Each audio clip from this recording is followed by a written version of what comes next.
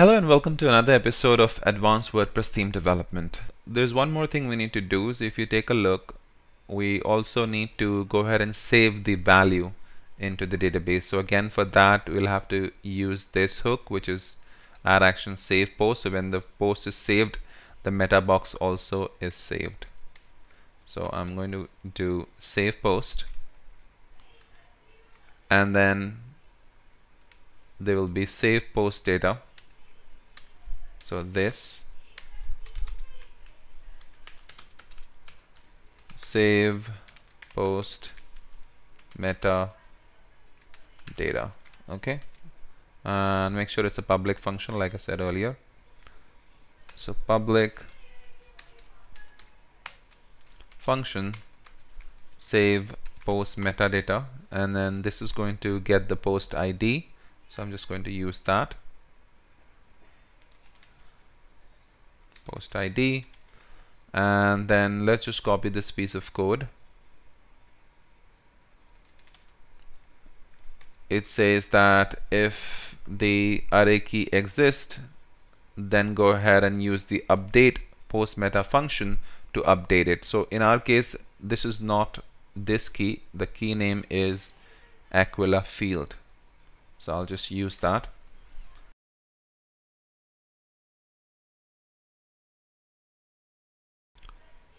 Yeah, let's I think we should make this more semantic, so we can say hide title field. Okay,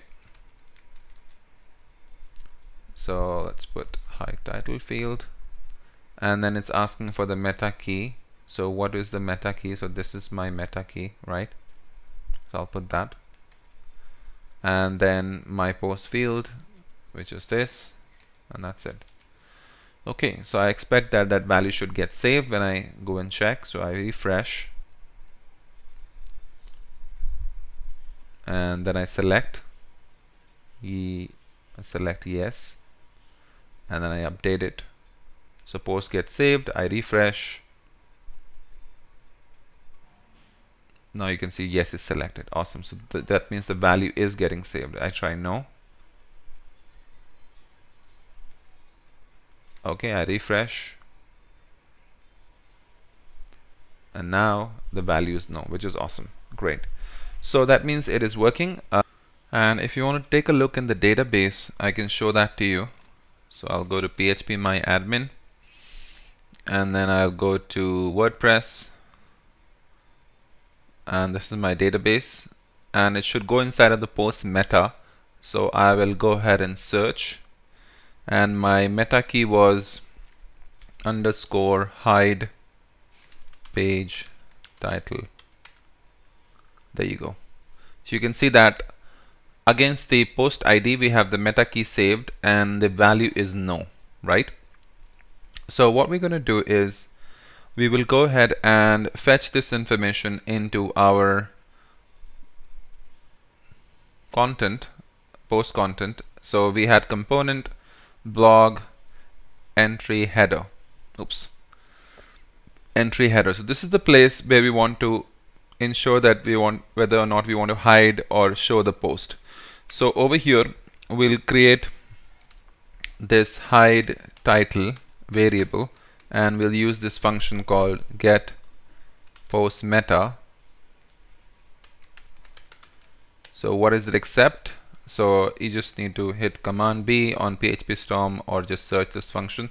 It takes post ID, the key, and whether or not you want single value or not, okay, because it can store an array of value as well. Okay, so we'll just use the post ID. So we already have the post ID, so I'm just going to put that here, and the post ID, and then I'm just going to use the key. So key name was hide page title, and then I'll just put true because I want single value, just storing single value.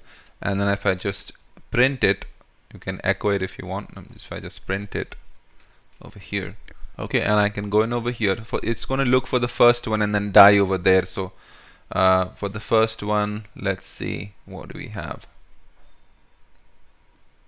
Edit post. and hide page title, it's currently set to no, so I'm going to refresh and check, and there you can see it's no.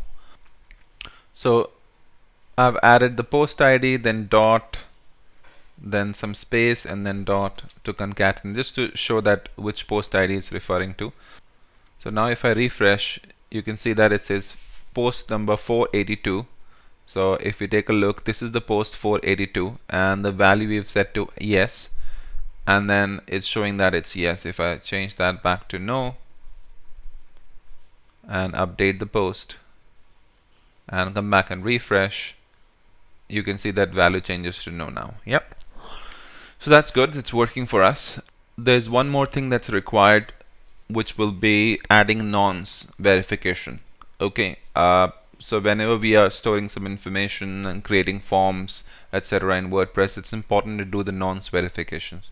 So we're going to talk about that in the next video, and we're going to make sure that we add the nonce verification into our form. So when we are saving the value, we're going to add the we're going to verify the nonce, and at the time of creating the form, we'll go ahead and add the nonce. So we'll discuss in more detail about that in the next video. Awesome then. So I hope you did like the video. If you did, please give a thumbs up and do subscribe to my channel if you aren't already. And I'm going to see you in the next video. Thank you very much. Bye-bye.